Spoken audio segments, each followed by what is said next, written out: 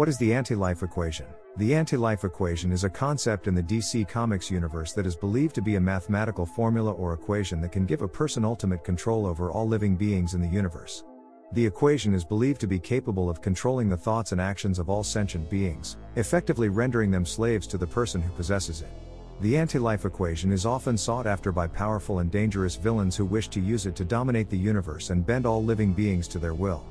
It is believed to be hidden or encrypted in some way, and has not yet been discovered or unlocked.